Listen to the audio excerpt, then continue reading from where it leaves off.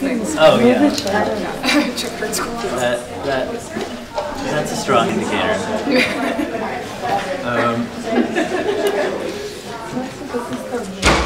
Yeah, we're trying to make a circle so that it's no longer spatially clear who is the panel and who is the who are the audience. Why don't we get chosen? I was just gonna say, I think it's spatially clear. Yeah. Or we could sit on the table. I want it to be spatially unclear.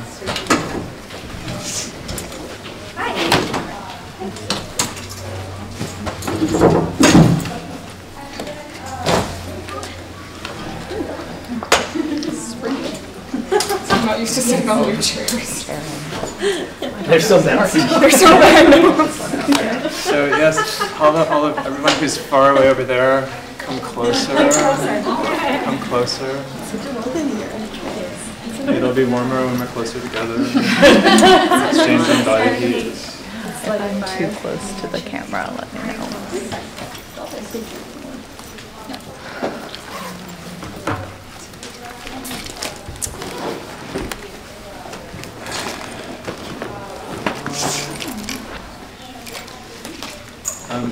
Is somebody keeping track of time? Is that somebody's job or is that my job? What time does it go to? I don't know. 4:45. Okay, and is somebody... Do you want me to set an alarm for 4:40 so we have if you could keep track of time, maybe give us like a 30-minute warning. I think we're going to try to keep it not talking and then questions later, but just to know like when we're 30 minutes towards the end. So hi, I'm Christophe Dupuis. I'm the coordinator of this panel. These two people are with me. Can you just each introduce yourselves? Bonjour, Solomon Indijnikas, Jabana name is Dunjaba. Ishnabe Gukwe. My name is Brian Solomon. I'm an artist.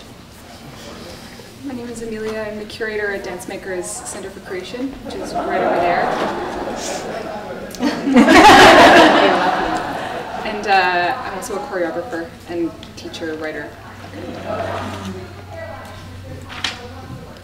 Are you going to? I already introduced myself. That was it? Yeah. I'm Evan Weber, and I live in this place, Toronto, called Toronto. I'm a writer and I make performance, and I work in this collective called Public Recordings mostly, but I also do some curatorial facilitation work for the past couple of years until just now. I organized this residency called Hatch at Harbourfront Center, which is an interdisciplinary performance situation. That's enough for now. I feel like we should continue around the circle somehow. Is that okay? Is that okay? Sure, Okay. I'll go next. Okay. My name is Taliesin. I'm a creator. I work mostly in devised work and movement-based work, and I've only kind of just recently started to use text. And I'm also a dramaturg and artistic associate at Canadian Stage, so that's kind of put me into the text world a lot. So I'm always interested in ways we can talk about movement and visual languages that maybe aren't text related. My name is Marie Barlizo. I'm a playwright and dramaturg from Montreal. I work at Black Theatre Workshop and also at Table d'Eau. I'm text-based, but I also actually work from my body and create text from movement. I live in the New York City area. How do I define myself? As a theater maker who's really interested in the dramaturgy of the body and using the body as meaning making. I'm also a Feldenkrais practitioner, so I'm really curious about the connection between that. And I happen to teach writing at a state university, so how we can use the body in writing, any kind of writing, logocentric or not. Hello, my name is Maddie Butita. I'm an incoming third-year MFA student at Mary Baldwin University's Shakespeare and Performance graduate program in Stanton, Virginia, which is very text-based, so I'm very interested to see how dramaturgy and non-text-based work, like devising and working with different types of movement, like Feldenkrais and Suzuki and things like that could influence things in interesting ways.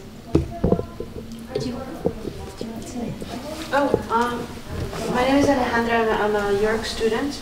I'm a musician. I also do craniosacral therapy, and I think I'm doing a master's at some point. I'm also your tech person. Are you allowed to join our circle, or do you have to sit over there? No, I'm charging my phone. Okay. And I'm trying to. Yeah. Okay. I'll be right there. All right. Just join us when you feel ready. I'm Talia Kingston. I'm from WAM Theatre in Lenox, Massachusetts. It's a company that intersects activism and art. And I'm a dramaturg, mostly text-based and playwright. And but I'm about to go into rehearsal with 13 teenage girls to devise a performance. And I've done devised work before, but it's been a while. So I'm just wanting to remember how to notate some of the discoveries that they make in their bodies. My name is Lauren Sullivan. I'm a dramaturg in New York. Just graduated grad school. I'm especially interested, as someone with a visual impairment, interested in how I can be involved in non-text-based work and devising. When I found that I struggle with nonverbal communication, and I'm still discovering what parts of nonverbal communication that I don't perceive because I don't perceive them.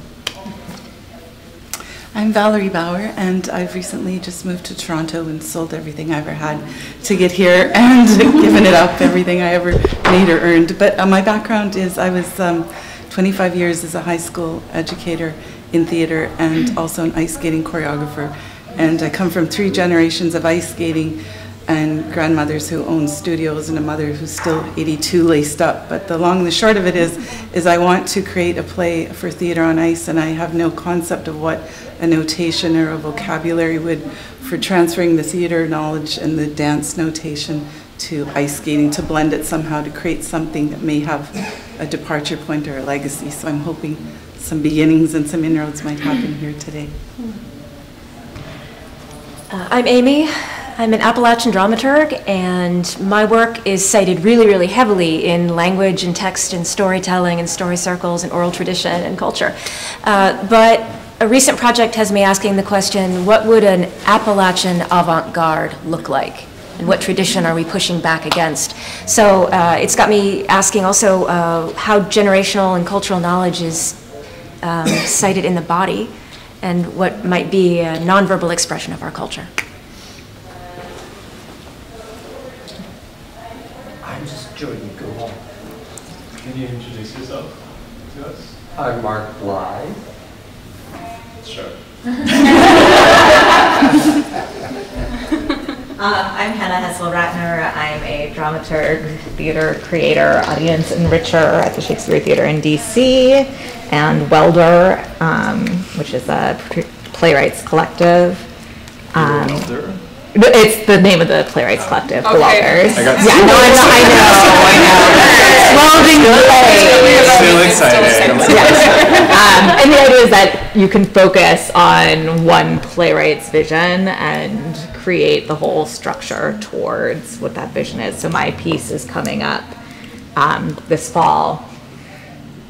And I've done a lot of devising, and I'm very interested in work that decentralizes the playwright. Hello, my name is Eva Cairns. I work in Ottawa with the Canada Council for the Arts. I'm responsible for the Playwright Development Centres across the country, and also I run a program that funds professional development opportunities such as this conference. So I'm here really to stay on top of what current conversations are in dramaturgy, play development work, and my own personal disciplinary background is actually in dance and devised theater. My name is Susan Bond. I'm a freelance dramaturg, classical production dramaturg here in Toronto. I'm also training as a librarian, and I come from a really, really text-based background, and I'm increasingly aware of the knowledges that I don't have access to because text is privileged so heavily in my background, so I'm interested in learning particularly about embodied knowledges. So, yeah. Brian Drader, and just coming off of 14 years of director of playwriting at the National Theatre School of Canada, which is where I happen. And just moved back to my hometown of Winnipeg, where I'm the director of the Manitoba Association of Playwrights. And in terms of dramaturgical history, I've worked with Cirque du Soleil and also on museum exhibit design, which is sort of where my interest in this panel is, in terms of expanding text-based or beyond dialogue. My name is Jess Applebaum. I was a dancer. I did theater. I studied performance studies, and I got an MFA in dramaturgy. I have a theater company, one-year lease. Movement is core as part of the development of new work that we do, and we have a movement director there. I have collaborations with set designers where I make new work with them. I work with choreographers. For me, I write about devising and dance dramaturgy, and I am consistently wanting to remind dramaturgs that we exist in bodies, and I think that it is imperative that we figure out different performance languages, because as we're creating and generating new work, we're working with people who have many different forms of performance that they're working with, and so I'm consistently figuring out and wanting to push the envelope of who we are, what we know, and what languages we speak. My name is Lo, and I live here in District 1 Spoon Territory, and am a settler. I'm a performance artist, and I do dramaturgical thinking around my own processes. I'm very involved in creating conceptual work that involves dramaturgical processing. And I kind of actually studied clown for like 20 years. I performed with pachinko clown in Toronto. There's a tradition of pachinko clown, which is partly from a native North American tradition, but also European clowning kind of mixed this guy. Anyway, whatever. But there was a big tradition in that world of self-sourcing material and creating work from the body and writing on your feet. And I've merged it with kind of improvisational practices where I do spontaneous utterances and manipulations with objects and stuff like that. But I see myself in a visual arts context now. But yeah, dramaturgical thinking is like huge for me. Maybe I should also say who I am. So I'm Chris. I thought this was a good idea. I'm originally from Toronto, but I'm based most of the year in Brussels. I work in an interdisciplinary fashion, kind of in the intersections of dance, media, art, and writing, and I work, a kind of overarching practice is actually as a curator, and then within that, because I curate almost exclusively new works, there is I typically have ongoing dramaturgical relationships with artists, both those who are working in performance and also those who are working in visual arts, which is kind of a wacky thing, because they don't do dramaturgy in visual arts, so it's, yeah. So the title of the, we're having so much fun over there.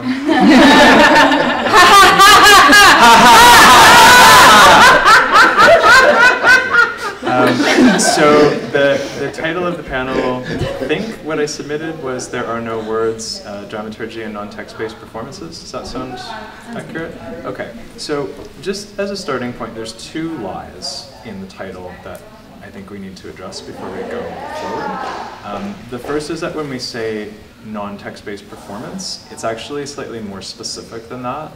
We're talking about dance dramaturgy today. We're kind of hijacking the LMDA event, a theater-oriented space, to talk about dance, an art form that within the greater scheme of performance is like usually kind of kicked to the curb. So we're taking over the space. The second is when we say there are no words, a lot of the works that we will be talking about today have words in them. But they are contextualized by their creators as dance. The goal of today is, for me, not to arrive at answers, but to lead the session today with a series of questions, which we can then potentially develop into a longer one-day multi-session conference on dance dramaturgy. Hopefully happen at some point next year in Toronto. Again, like all of us have questions, I'm sure. Some of us maybe have answers, but the goal is not necessarily to come to any conclusions. It's just to kind of say, like, what are the things that we would need to talk about? So this is a bit of a think tank session for another conference that will happen in the future. If anybody wants to leave now, you can do that. You won't be offended. So I've asked each of the panelists just to arrive with 1 or 2 questions that they wanted to talk about.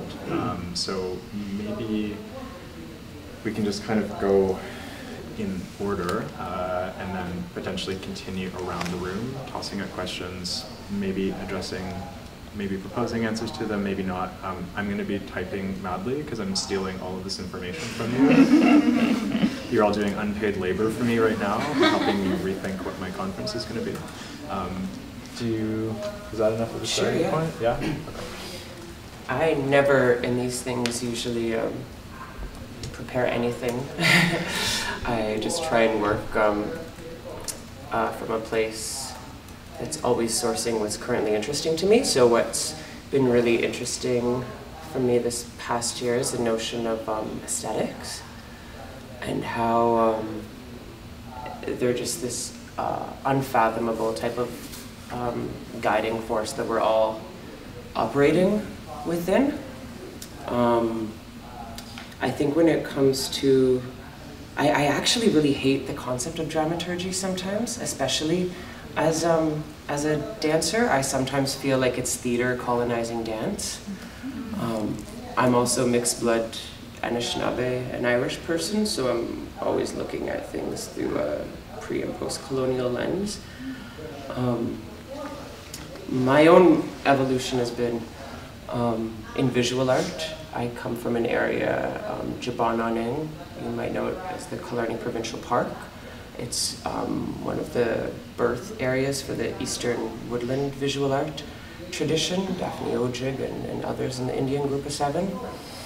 So I started with visual art, went to a performing art high school in Sudbury, moved through contemporary theater in a regional setting, and then found dance and fell in love with it and spent my 20s dancing in a contemporary way, but I'd actually call it classical in my mind for a lot of companies in Canada and in Europe, in Germany and England. And after a decade of abused body, I started to create my own work, and when I started to create it, it actually went back to visual art. So I actually think almost everyone or everything is creating from a place of images, which I think is fascinating, especially having somebody with a visual impairment in this circle, just because if there is any sort of language that every one of us across all the corners is speaking, and everything in the world that's living, it's moving images. We can't possibly comprehend each person's language or each human language or each animal sister and brother language, but we're moving through a language of images, I believe. And those languages are governed by aesthetics, which sometimes work in our favor and often work against us. They're used against us. So in that way, you say visual art, there isn't a practice of dramaturgy. It's because I believe in visual art. It's nothing but dramaturgy. It's embedded in what we do to make sense of things. We're constantly trying to make sense of the chaos around us. I think a way to understand, I think what I'm talking about in terms of being governed by images. I'll do this really fast, and I'll do it over here so that I'm not sure how close you can see, but just so you can see the exercise I'm going to do. I have a... Do you want to see? I don't sit too much now.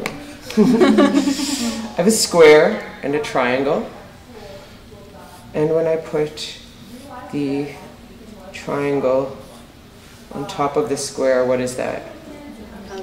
It's a house. So what's it missing? A door. Okay. What else? Window. Where's the ground? It's probably here. It's probably made of grass. What else? Just keep it firing. Chimney on top. Chimney on top, indeed. What else? Sky. Woohoo! Little sun. Probably some people for the house. Sorry, what was that? A path. A path, yes. A path. Little fence probably leading up to the path. Tree. Tree, definitely a tree. What type of tree? Oak tree. An oak tree? Oak, maybe Or an an apple. apple Or an apple tree. Sorry, I jumped the gun. So you can do this exercise across the world, and you'll always end up with this. And I know where I come from, none of the houses look like this.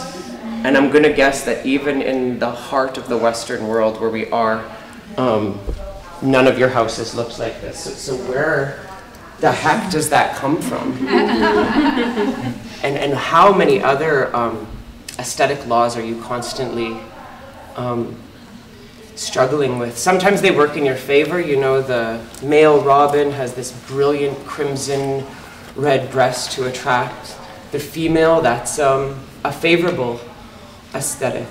And then there's the media overload, which we were all faced with. We leave here and there's a semiotic overload of signs and advertisement and all of that, and that's getting used against this. But when I look at our forms, especially in dance and in theater, and how they just often seem to be just struggling, really struggling to find ways to insert themselves with other media forms that are in 2018. I think what they're actually struggling against is their old aesthetic rules that make no sense. I'm born without a left hand, so you could imagine that was quite trying in company sort of dance world. And it's really funny, and you'll get in contemporary dance this notion that it's incredibly progressive because it thinks it's really like high art dancer.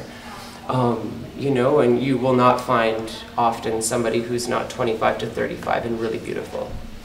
Even if they're native, they're like me, they're very aesthetically white passing, or they're a Halle Berry type of black.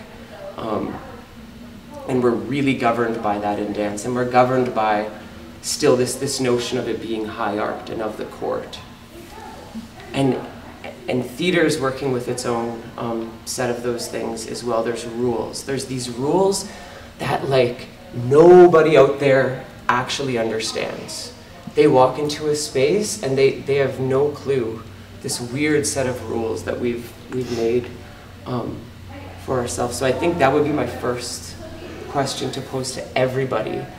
Is it, when you're making a choice dramaturgically, is it from a place that is embodied and felt, you know? Or is it coming from a place that you've convinced yourself is actually felt, but it's thought, and it's working in this this aesthetic rule that you've just carried on for no reason? Can we talk about it? Sure. Yes. Yeah, that's so fascinating. That idea of like where we want to go, like and as an audience and as a public, like, oh, the play needs this, the story needs this, and as dramaturgs, we're always doing that. Like, or as a director, like, oh, we know that that's okay. You know, you've set up this idea, and it wants to go here, and we feel that, and sometimes that is. The audience feels that too, and it's like successful or whatever, but I think there is like a big satisfaction. Like I think like us watching you draw that was like satisfying. Like we felt good about it. But those moments, like how to find those moments where it's broken, and is that satisfying just for artists? You know, is that a conversation just between artists when you break that? Oh. Or is it, you know, can you do that in like a community context and that still be satisfying to people who haven't, you know, spent years of their life thinking about that stuff? It's really beautiful. It's the natural next step to the question about aesthetic is when would it actually be of use to break it? I think you would position yourself in a better way to just understand that that's what's going on when you're leading yourself to a place to try and tell a story. You know, because there's a whole other one I could do, right? I could go, as an Indigenous person, I can go, what's this? A semicircle in 2 lines. Teepee? It's a teepee. And what's missing from the teepee? And we'll go on a beautiful racist tangent, which is a responsibility you have as a dramaturg to not go there, or to understand when you're going there. I've been in works before. I still keep up my theater practice just as a muscle to work with, and I was in a play 2 years ago in the Tarragon, a kind of contemporary classic institution here. And I played like half-breed, homeless, delinquent, and I had another white homeless person with me. We were playing teenagers. Why is the costume designer making my clothes dirty and hers clean? Why is the makeup artist putting some like makeup dirt next to my table and suggesting I put it on myself? Because it's painting the homeless Indigenous narrative. And it's going to tell an easier story for the audience. They're going to get in there and they're going to get it in 30 seconds. Well, we can start to change that actively, and you can clock when you're working within an aesthetic that's been handed to you and actively break it. And there's actually innumerable possibilities when you break that aesthetic. You could find moments in your own life when that aesthetic has been broken. You know, maybe you're with a loved one and they're dying, and it's not the way you've seen people die on TV. And it's incredibly important to feel that. It can be grotesque.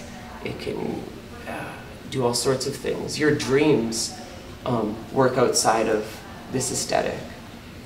So a real masterful artist can work within the aesthetic laws and tell a story and then smash it open and take you to a place which can transport you to anywhere.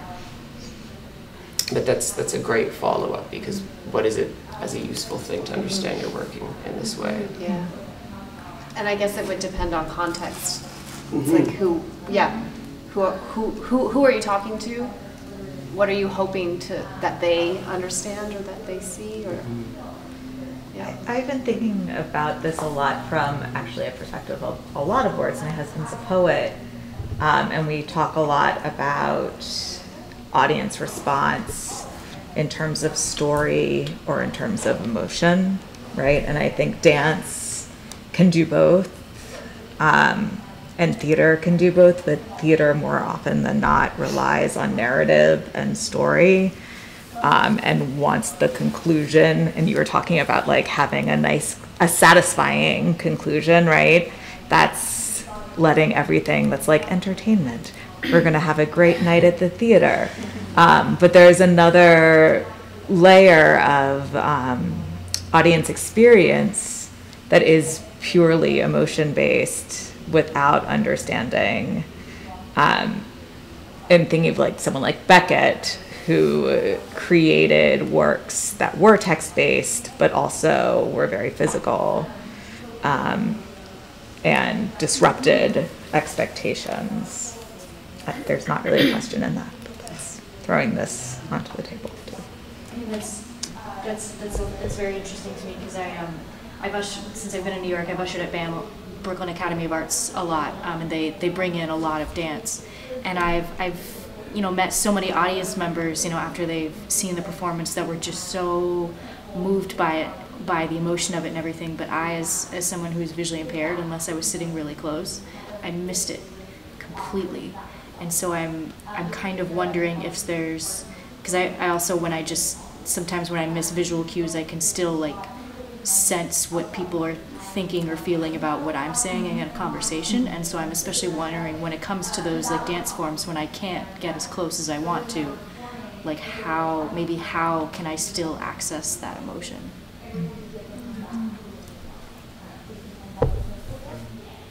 Can we go to your question? Sure. Questions? Yeah. I'm coming from a really different way of thinking about the proposition than Brian is, so my questions are going to be a little more like nerdy dance detail. Yeah, that's fine. Dancing. Fine. The first question that I came to was about thinking about the role of dramaturgy in more formal dance practices. I come from a background in classical ballet and in a lot of the kind of dancing that Brian was describing, and I, like a lot of people do, and a lot of queers do, coming out of a dance form like that, I cut off my hair and rejected it. And then recently I've been coming back to it and looking at, really formal dance as a site of power. And I've been thinking in a couple ways about that. The first question that I had was, what was the role of dramaturgy in really formal dance environments? I also don't work in formal dance forms at all. My own work isn't particularly formal, and although I have questions about it, and Evan's like making a face because he's curated a work that I done in formalism. But as a curator, I don't work a lot with formal dance, so I'm curious about the role of dramaturgs and of dramaturgy in formal dance sites. And the other question that I had is more about responsibility and the role of the dancer. And I'm wondering about what the role of a dramaturg is to dancers, or what the responsibility of dramaturgs is specifically to dancers in an environment where dancers are working.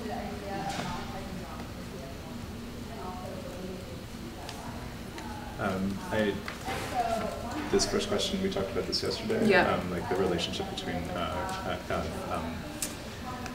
dramaturgs to working with classical forms. So one of the panelists who wasn't able to be here was Nova Bhattacharya, who is a choreographer who works with Bharatanatyam, which is a highly codified, very rigid dance form, and she works with it in a contemporary context. But you're only allowed to move your body in certain ways. It's very, very restricted. So when you're working within that highly limited movement palette, what does dramaturgy look like? Because actually there's only certain choices that you're allowed to make. The same thing if you're working with the classical European tradition of ballet, you're only supposed to move your body in certain ways, so what does dramaturgy look like? We don't have anybody who's speaking from that perspective. We both studied ballet at certain points in our lives, but I don't know how to talk about it anymore. So this is like a panel probably for the conference. I'm wondering not so much about codified classical dance forms and just about formalism in dance in general. Like I wonder about the role of dramaturgy in something like early TDT work, or like Toronto Dance Theatre. They're a modern dance kind of Graham company. So any work that isn't necessarily codified in that way, where you don't have like only certain movements that you can do, but where it's predominantly about, oh my God, let's say like non-narrative, abstract, movement-focused, beautiful images, movement-focused work. Like I just saw this work in Montreal at the Festival des Grands Amériques called 6x9 by Taoye. They're a like hugely successful choreographer from Beijing. This like beautiful like army of identical androgynous dancers. And I wonder about the role of dramaturgy in a piece like that, where for about 12 minutes a row of 6 dancers, these like very fluid spinal movements in quite exacting unison. So when there are dramaturgs in the room on works like that, I wonder about what questions are they asking and what's the point? Are they asking questions? I mean, I think so. Like, yeah. Or is it the only labor that they're performing?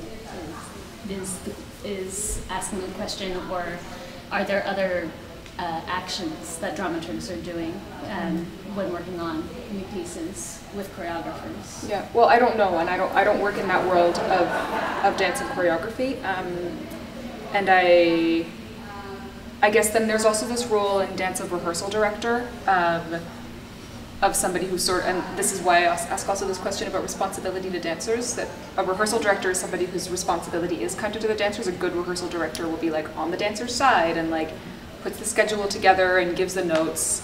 Bad rehearsal directors are assholes and make dancers feel bad about themselves. but so in a situation when there's also a dramaturg in the room, which also just to say this imaginary situation is so rare. Like, I don't know in other contexts where people are working, but I know in Toronto, in Canada, there's almost never anybody else than the choreographer and like maybe their friend who they're paying $50 to in the room. So it's quite unusual, but yes, I'm just gonna finish my thought. Yeah, I have this question about the various. I had a conversation with Fiona Griffiths, and she was saying maybe in Montreal that there was quite a different system of dance dramaturgy that's more prevalent than here. I think that's they have more money. I'm just You wanted to say something? Yes. A couple of years ago in New York, there is a woman. Her name is Kathleen Kaczynski. I funded her as part of the Bly grants. She lives in London, and she's a dramaturg, text-based, but also a dance dramaturg. And she actually came to New York and did a series of dance clinics for us. I, at my advanced age, participated in one of these, in fact, for 2-3 hours. And with about 15 other people. It was quite extraordinary what she did. As part of my funding of what she did, she went over to Germany and she looked at, she interviewed Pina Bausch's dramaturg, Hope, and covered what he had done on Bandian, that work of Pina Bausch's, that extraordinary work. And she knew a lot about dance dramaturgy, both, from a non-textual way and dance dramaturgy. So, and this became a book, in fact. So there's a lot out there about it. I'll say. And I wish you were here. I don't know if you were around. I co-created the workshop with Catalin. Yes, so you know about this. And have stumbled. One of the verbs that I like to use as a dance dramaturg when I'm working is that we're stumbling, and we're stumbling with the process of choreography that is happening. There are different verbs that and labors that we perform. Questions is one portion. Mirroring, sometimes which becomes verbal, as we're showing what we're seeing, sometimes with language, and other times I work with a choreographer named Jody Oberfelder, and there are times when she'll want me to do the movement as well, and then share the details of what that feels like. So I think it's always an exchange of figuring out vocabulary. Can I ask what the difference between her asking you to do the movement and tell her how it feels is versus her asking the dancers what it feels like? This was like a one-on-one that she was making a solo piece. I see. So yeah, okay. So like that was a portion of the dance. Okay. So and it was just a moment of exploration there. The workshop that we did in New York City was based on a woman named Mira Rafalowitz's work. And she was a dramaturg with Joe Chaikin, and there's a whole series we tried to like accelerate what it is to create a dance piece from beginning to end. And the primary, there's no answers to anything, but like the primary questions that we're asking dramaturgs is how to be in our bodies as well, while choreography and movement is happening, so that we can both figure out notation of the choreographic and also take care and be a present and part of a dancer's relationship to new work. So there's a lot that's present.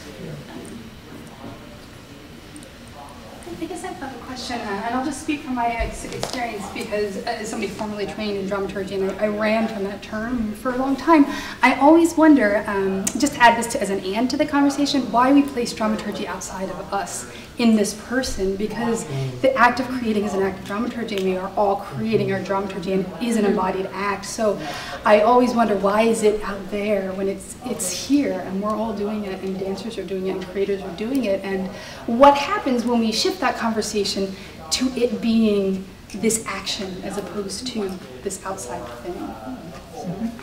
I would actually, I love that you asked that, because I believe that dramaturgy is an embodied thing, and we've gotten so far away from it that that's produced the need for a role of the dramaturg. Like, it would have been so cool if Nova was here, because I also think about it. She has a giant show of Luminata. Big superstar. My mistake for inviting her. Because when I look at well, even when I look at ballet and its roots, like from Renaissance to post-Renaissance to like early classicism, I would omit the last century. Like dramaturgy is absolutely built into what's going on, because it's in its nature interdisciplinary, which is really funny, because we always, like, every generation wants to feel like it's inventing something, but like we've become so I don't know what we've become in the advent of the digital revolution, but that the live arts has certainly become really bland and tamed down in some ways, and I think we're coming out of that with new information from digital information. But when I look at my own traditions in the Schnabewin, the difference between when you're dancing, when you're storytelling, when you're singing, when you're drumming, is like not much at all. It's like, now this is the part where we drum, and now this is the part where we weave the story into your regalia. And from what I do know from Bad Ignatium, it's from an age where something similar was going on. It's completely in itself an interdisciplinary form. People train together and can either become the person who's creating the music or the person who becomes the dancing, but they're starting from the same place, and storytelling is totally embedded in the form. And because, I don't, like, it's funny, we think of those things as well as being highly regimented, and my own, like, personal question, again, back to the aesthetics, is how we should look at what we're doing right now and how it's regimented. I had a recent, I'd say debate, but it was actually an argument with a friend about a lot of, say, like the top 10 most popular European creators, and she was going on about how different this one was and that one, and I was like, you know what, in 20 years, all of their work is going to look the same. It's going to be that period where it was so completely neutral, nothing was said, and mostly naked with bright lights and clean lines, and it's like you're functioning in your own way in something that's highly regimented. It can be subconscious, but that the aesthetic is so strong. People will not move this way in the future. There's a set of rules that you're following. So maybe in that way, it's the dramaturg's role to help the creator relate to other forms a little bit more. I just wanted to come back to the second question you had about dramaturgs caring for dancers.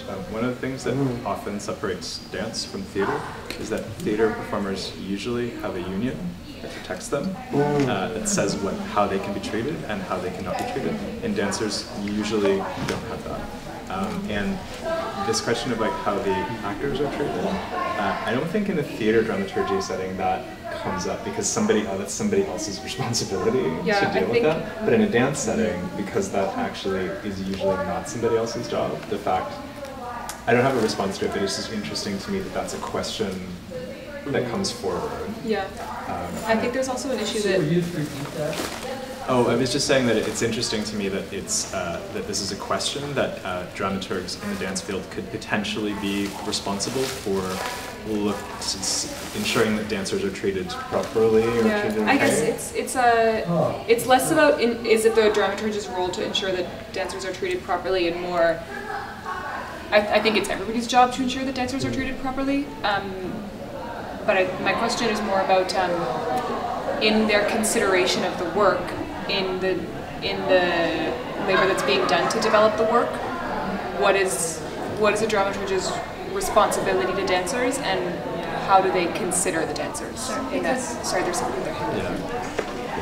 We consider it in a time spectrum, and I know that we're focusing on the production and rehearsal process and development, but I think it's worth considering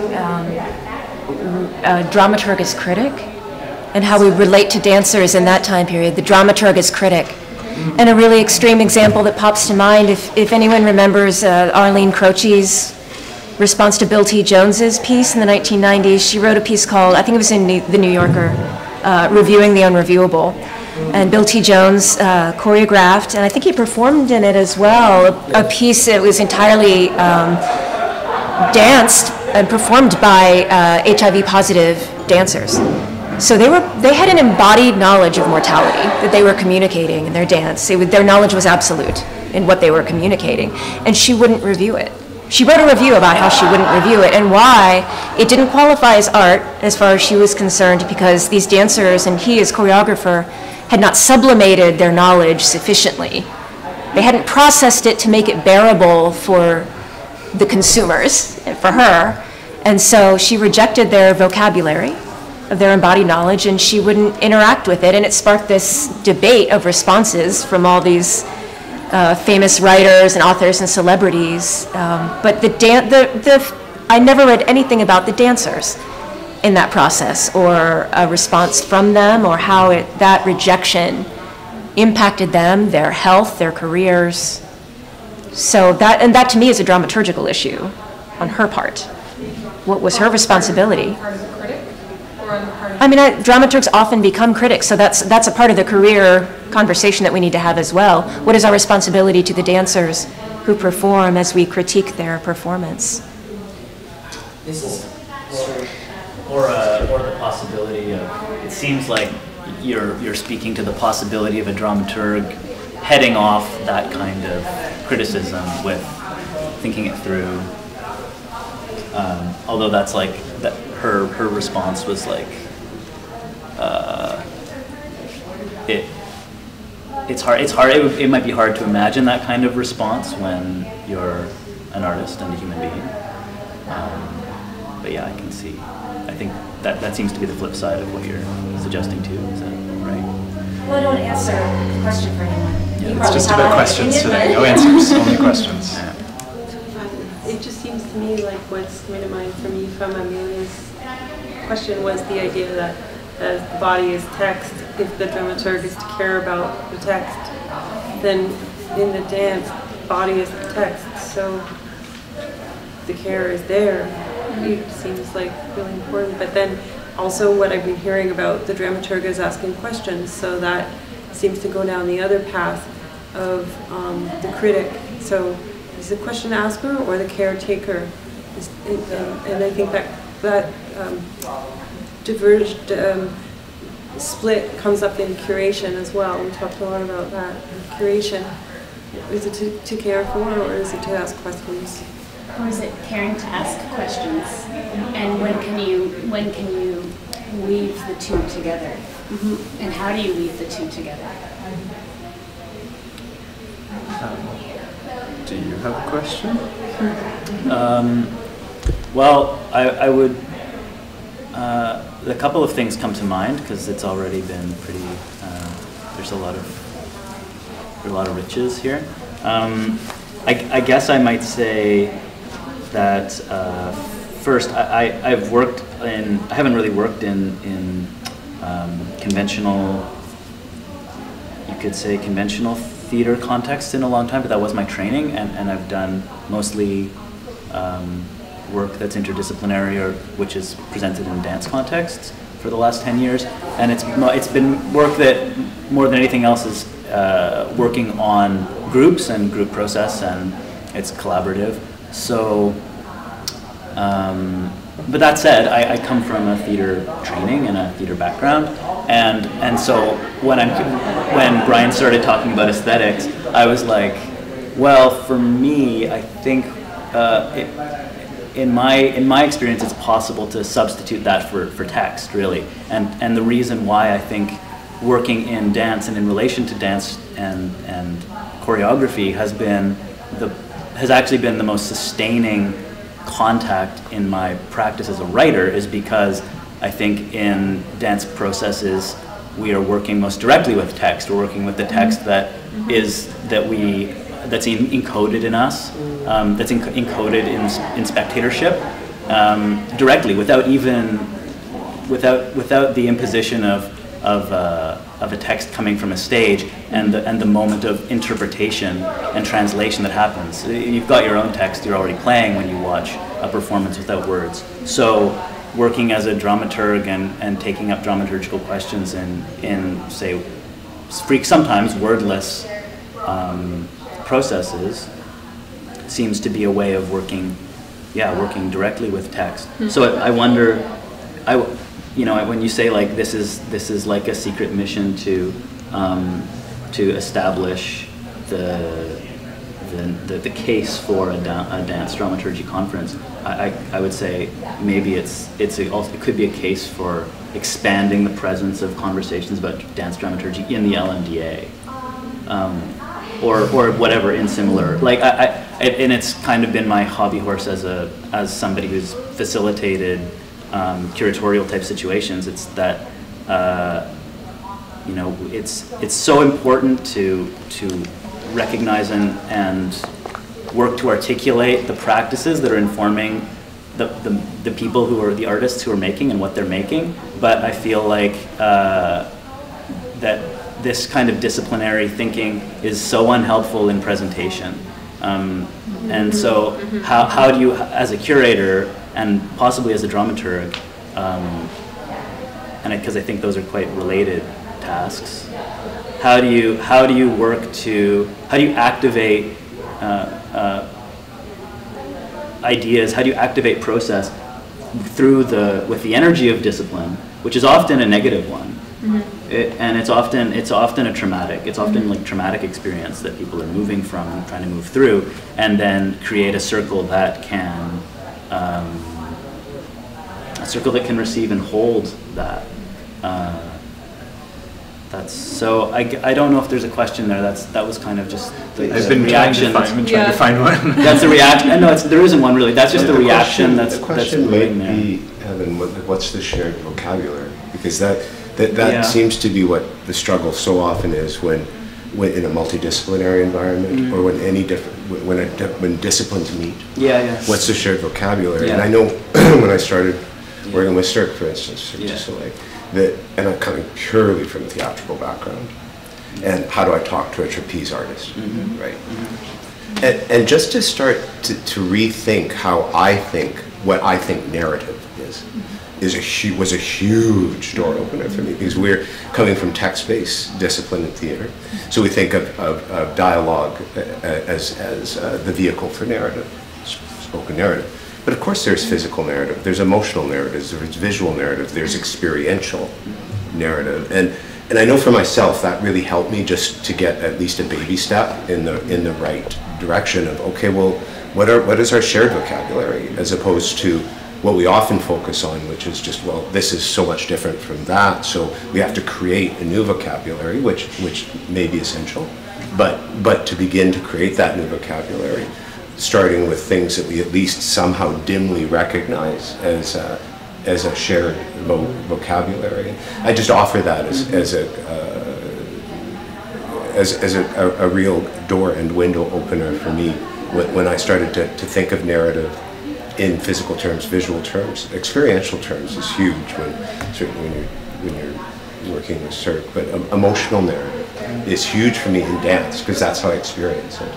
I experience it as an emotional journey, that I can, what is my journey in relationship to that piece that I just saw. I can't articulate it in necessarily in words, but I can feel it. I can feel that was the emotional narrative of this piece for me. I can recall it within my body as an emotional journey. This is this curious thing that I come up against, or or notice when I work with people who come predominantly from a theater background is this desire to encode narrative in what dance is doing, including, oh, I don't see a text-based narrative, I don't see a temporal narrative, there must be an emotional narrative, something like that. And I really don't know how to describe that I don't work with narrative. And of course it becomes present and it becomes visible. But I remember I gave a talk one time to this like emerging theater creators thing, and there was she was like probably 20 or 21 years old and a young playwright, and she was asking about my curatorial work and asking if there was a theme. I said no, and asking if there was a narrative, and I said no. And she said, well, if there's no theme and there's no narrative, then how is it a thing? I don't know what to do for it. It's not a thing.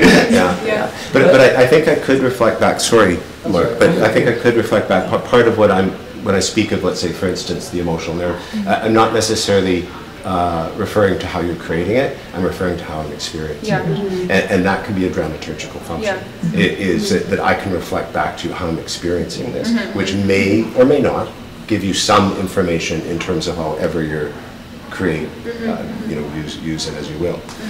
But eventually, whatever you're creating needs an audience, and if I can let go of my subjective perspective and try as purely as possible to reflect back to what I think it's for me, it's a healthier, and this isn't a critique of the word critique, but the idea of the critic is I always have a challenge with, because it's got such weird connotations. But reflecting back to the creator, what the effect of their work is in whatever way, may be of some dramaturgical benefit as an author. I think that the way that I might be able to ask a question from that reflection that I had was that it seems like maybe finding the moment when a practice becomes a process is part of what I'm seeking in I could articulate my responsibility as a dramaturg in as much as I am typically in that way, and that's I think that task is somehow contains my belief that people are coming out of ways of working, and they're formed by ways of working, and that all of the information that creates that way is vital, and needs to be respected and also reflected upon and critiqued, but that for it to really meet the world, it has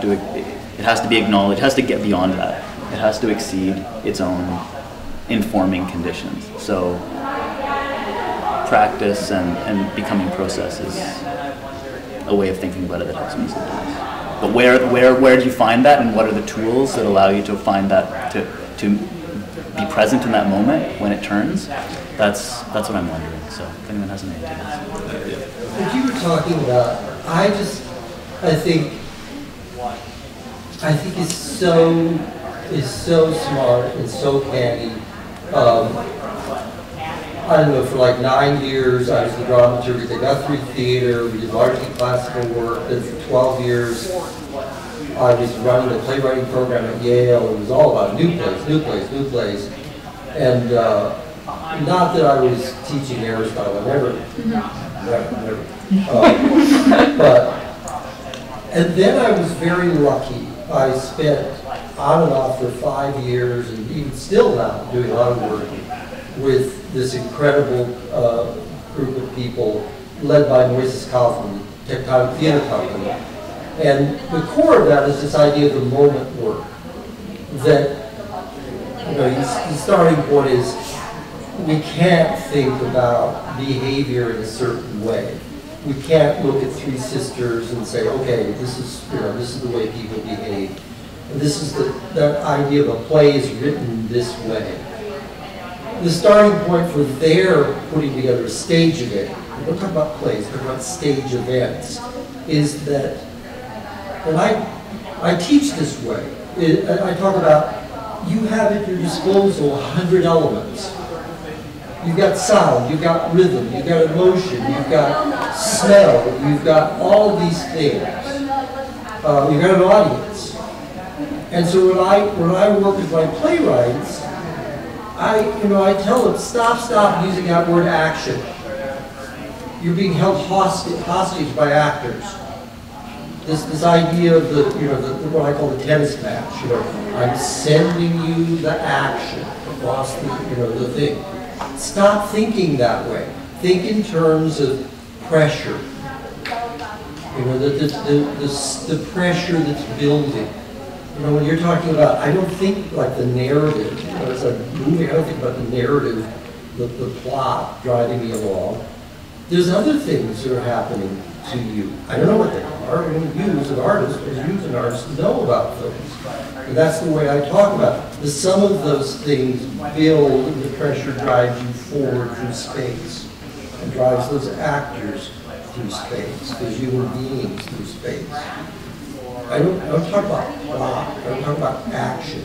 I talk about pressure of the images, things like that in space. And that's what the moment work does, which I think is a healthier way of looking at it. I don't know. I appreciate what you're saying about pressure, because when I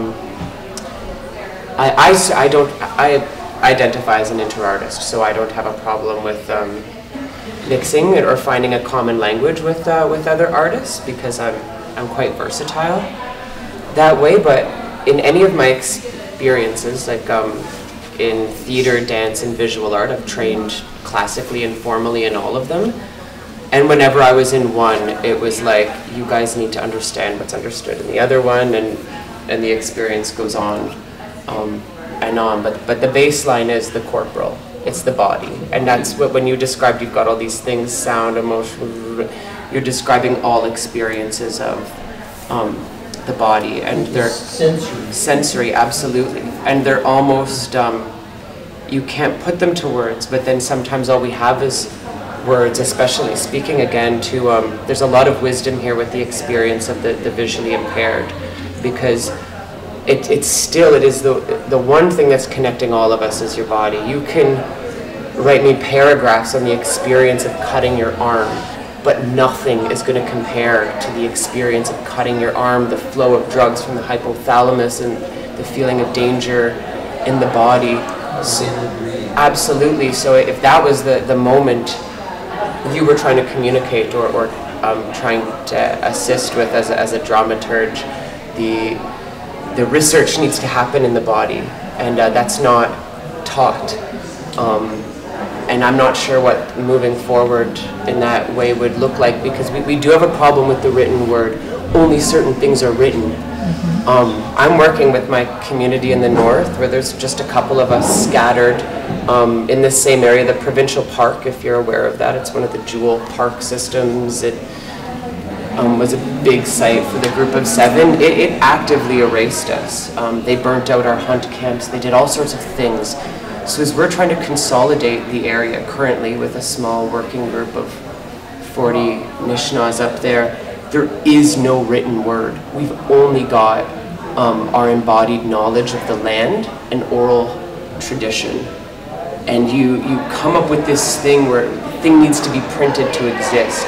Bill T. Jones's experience needs to be written about to have existed. I did, like, some of the proudest things I've done in my career, people don't write about. Like I did earlier this year, Negojiwanong Rite of Spring, like a Rite of Spring project in Peterborough on a parking lot. That's a burial ground, and it had 40 community members, like a 3-year-old to an 80-year-old, and every age in between. Nobody wrote about it because nobody wants to touch that, right?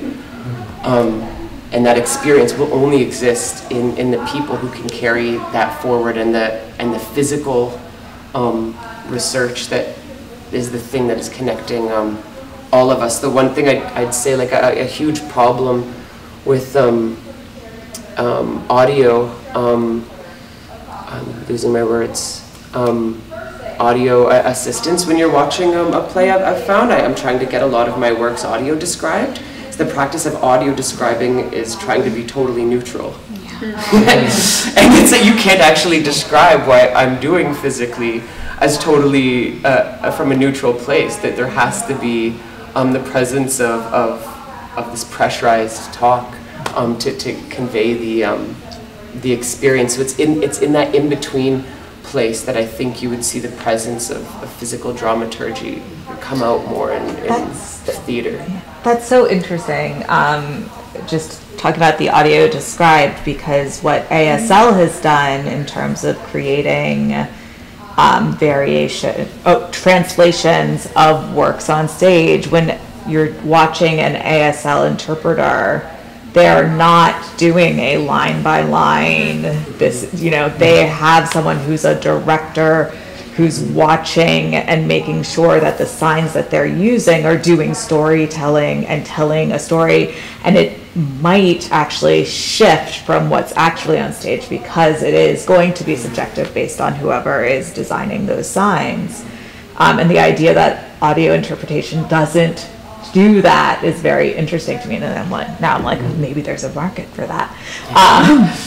But yeah, it's fascinating. I think, when we talk about the dance dramaturg as the person who's helping the artist create, or the dance dramaturg as the person who's being a set of reflective audience eyes, or who's providing context for the audience. And I think those are three separate roles.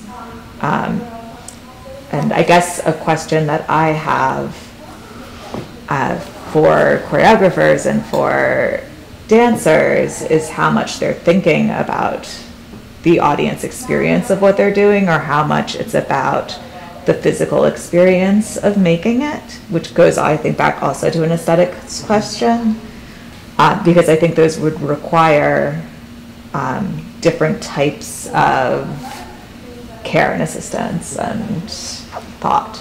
Oh, that's the dance tendency, is to not think enough about the audience, and the theater tendency is to think too much about the audience. It's like... So we have about 5 minutes left. So what I was going to propose is if everybody, in conclusion, can offer a question, not one that we're going to answer now, but offer a question. Either that you came in with that wasn't answered, or that's based on what's happened today. So that's, with 5 minutes left, that means that we have about 15 seconds per person to do that. So we don't have to do it in a circular order. If you know what your question is, you can just say it, but I just want to make sure. Fascinating, but how you audio audio describe a dance piece. That's my question. Great. Other questions? I'm interested in what Lauren started out with asking this question of with someone with a visual impairment, like, how do you experience the work, and how can we translate the work out? I think it's an amazing question. And then, yeah. I guess my question is about structure versus narrative, and if they're the same thing when it comes to visual works, visual performance. My question is whether the presence of text implies narrative any more than movement implies action. I think my question is kind of sitting in between being a musician and also doing craniosacral therapy. I'm thinking about the fact that we are entities floating, but we are solid as well. So within art, this energy goes through us, whether we can hear it, feel it, smell it. But at the same time, I'm just posing the question, what if within a performance we, as little kids, whenever they see anyone showing something, they mimic? My question is, why don't I just teach you how to release the pain in your body from the stage as you do it with me? So that's my offering. how does the daily world narrative out there affect your narrative as a dancer? I have two questions, very quick. Only one. Okay, fine. No, just two. As someone who is trained as a dancer, coming to dramaturgy as a dancer, how do we, I don't want to say educate, but how do we help audience understand dance in a non-text way, even though we are based around text and digital media? And why is it so difficult for them to understand a visual language if all we do is live in a society based around the visual? Second question, and I'm struggling with this. How do we as dramaturgs, what's the best way to advertise ourselves to dance companies in a way that doesn't seem that we are just the critic sitting in the room, or to make it seem like we want to be artists as assistant choreographers? Yeah. My question is it imperative to understand something? That can be the title, actually. I think every time I watch dance, I like that, but I don't think I understood it. Every time you don't have to I don't understand. I don't understand it, and it's not necessary. Yeah, that's why it makes me feel poetry. Yeah. My question is around kinesthetic understanding and how we can embolden dramaturgs to be embodied and participate in choreographic work. My question is actually very related to what your question was, is how can I better be in my body as for a kinesthetic response to the work that's being put in rehearsal on stage? How can I do it? I think my question would be, is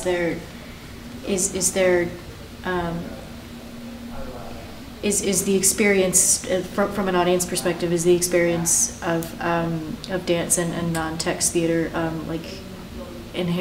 does that include like an inherently normative sensory experience? I don't know if I'm phrasing that correctly.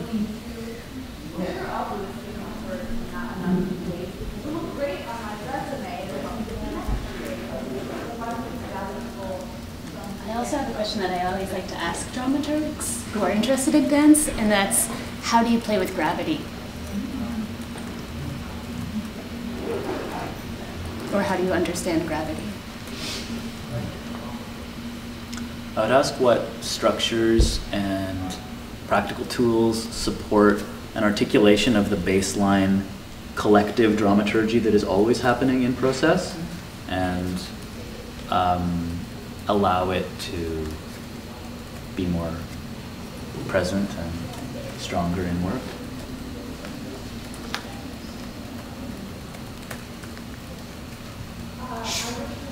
I have a question for the people in the room who said something to this effect. As a dance teacher of dance, contemporary dance for adults with no background in dance, why do you consider yourself not to be embodied or to not be in your body?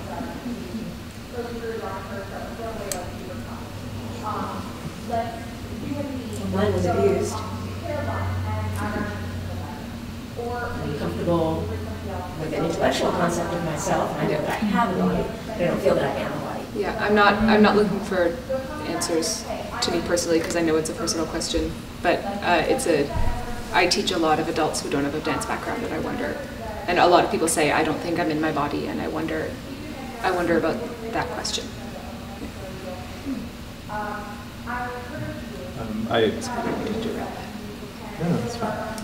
That's fine.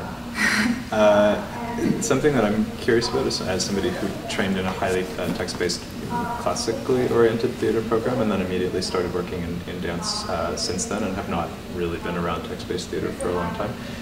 Is there anything that we know as practitioners working in the dance field that the theater can steal from us? And in reverse, is there anything that we can steal from the theater? And then how can we set up environments for that knowledge to be exchanged?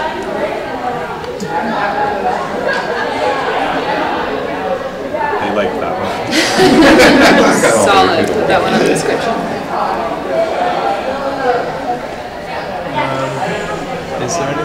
So shall we close? Once. There should do this. He's an auctioneer. Okay, it's something about the internal dramaturgy and how that relates to aesthetic. Like if I'm following my own internal dramaturgy, and how does that relate to aesthetic? Reading, or can you read that as just what occurs is the aesthetic, or is there something else that dramaturgically people feel like there's some other layer that needs to be there beyond what I do is the aesthetic when I'm following my own internal dramaturgy? What I do is the aesthetic. Thanks for coming. Thank you.